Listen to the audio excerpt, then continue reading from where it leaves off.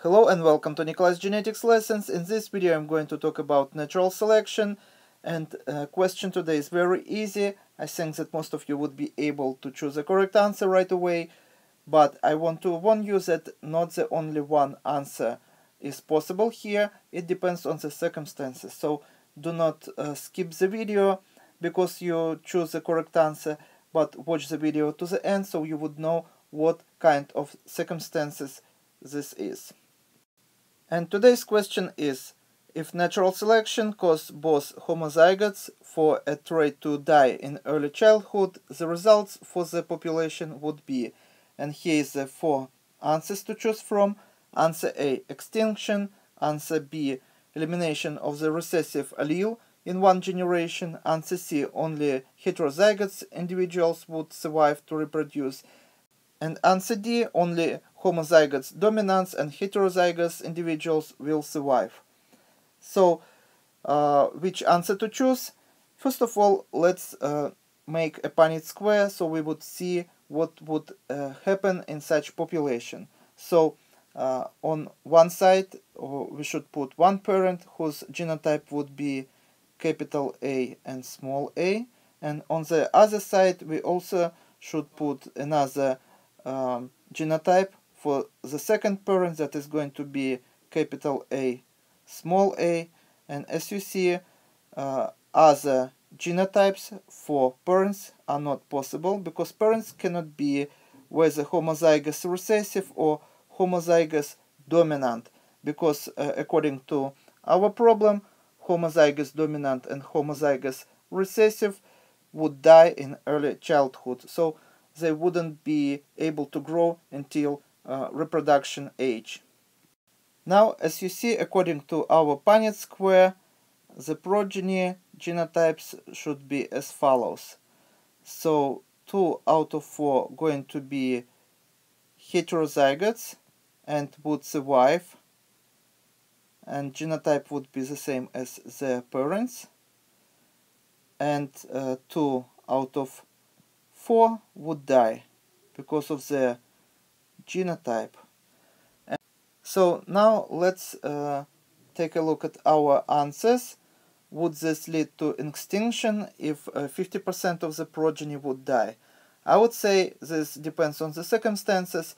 For example, if we would take animals that has very few progeny and maybe reproduce only once in their lifetime, this may lead to an extinction.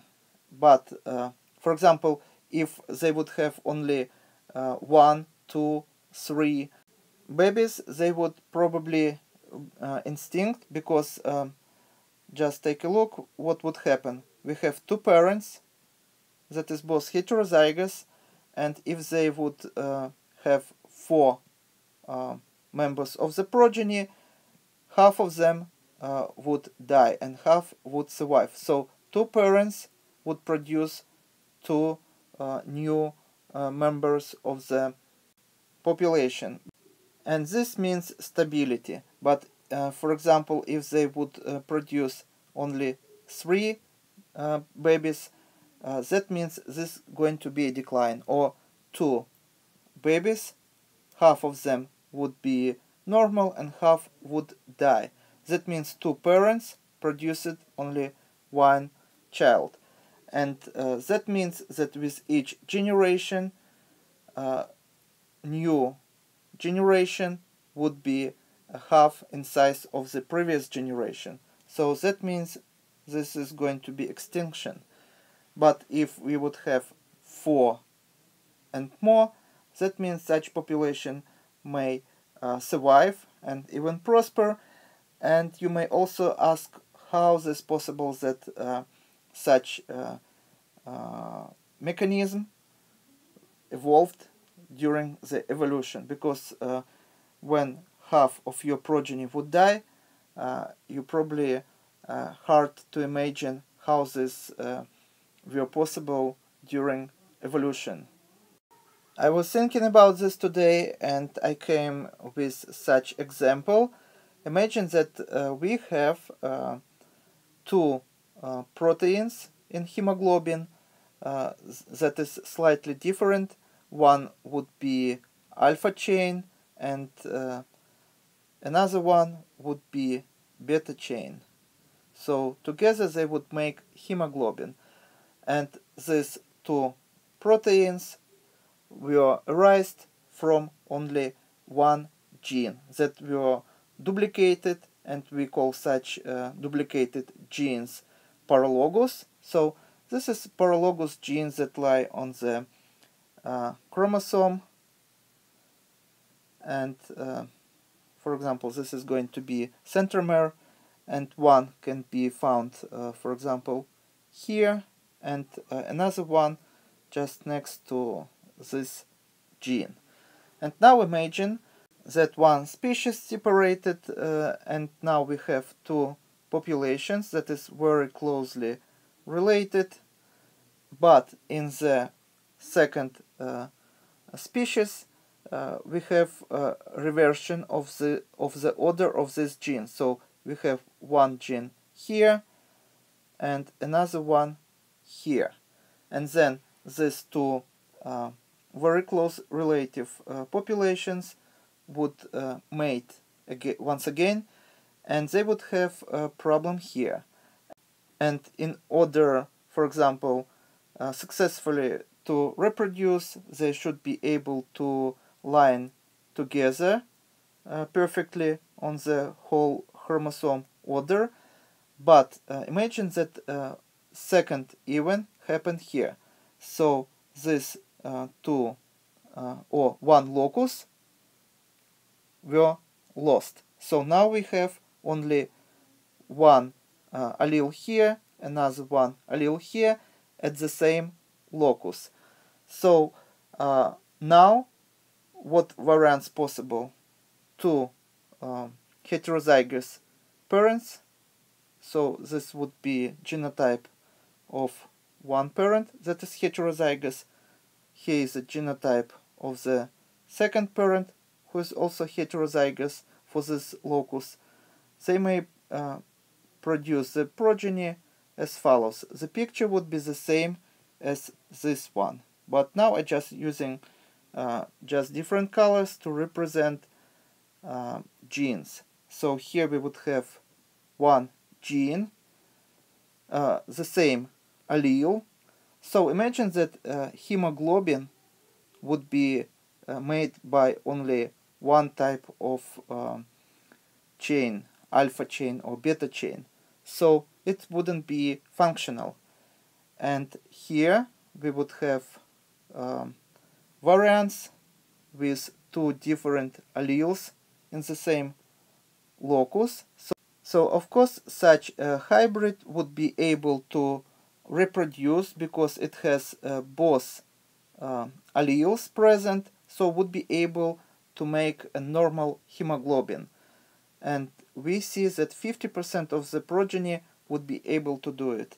And here in the last box we have both alleles that would be found in the progeny, and that means they wouldn't be able to make hemoglobin, and these two variants eventually die. And this was example with hemoglobin, but with plants we may have different proteins.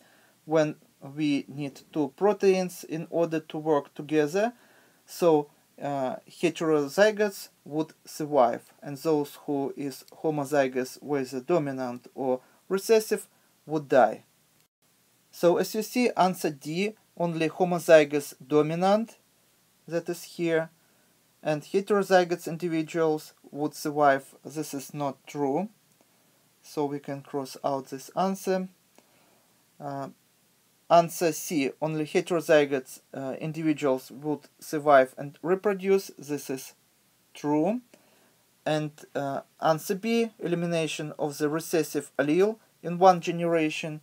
This is not true, because without this recessive allele, no progeny would survive.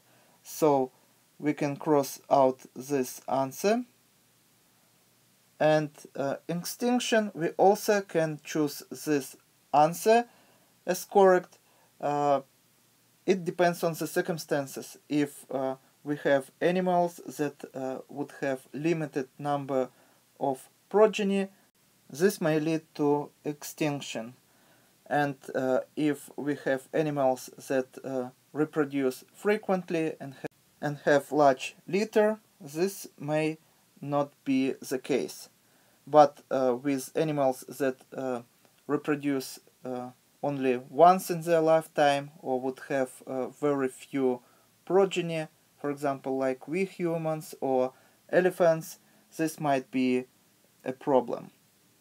But we also have to pay attention to such phrase as early childhood, because for example, if such an event like a stillbirth would happen very early in the development of the fetus, this may not affect a decline of the population.